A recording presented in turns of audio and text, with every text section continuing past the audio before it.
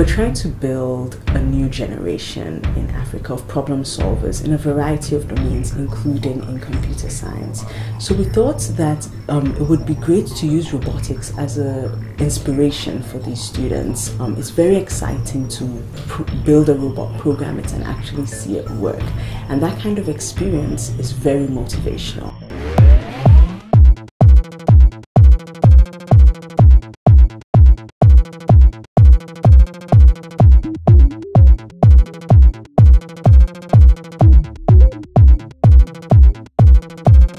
ARX is a multifaceted program. The core of the program is the technical aspect of learning how to build and program robots. So they spent, at least 6 hours each day working on their robots, learning how to build and program them.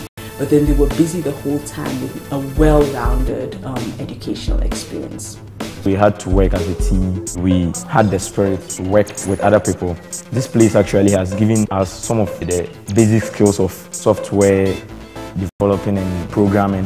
Head and hands work together describes perfectly what this group has been over the course of this week. They are smart and fast. They are able to deal with a lot of pressure. They do not give up. That you have learned to think critically in order to solve problems. Saturday was the big finale, the challenge. Those 4 teams have an opportunity to show us one last run of their robots, and you can choose. You can choose to show us the line, or you can choose to show us the grid. Okay? Ashesi is located in Brekusu in the eastern region, and the farmers in that area farm a lot of pineapples. And so the students were presented with a scenario where the local farmers want to increase the scale of their production of pineapples significantly. And so in order to increase the scale, they want to employ some automation and want to specifically have robots that can harvest pineapples.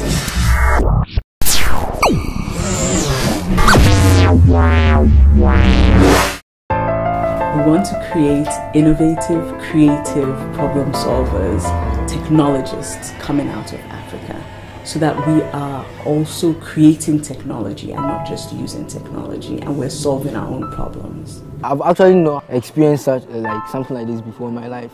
I think it's a very good experience for me. I dream of becoming an aeronautic engineer.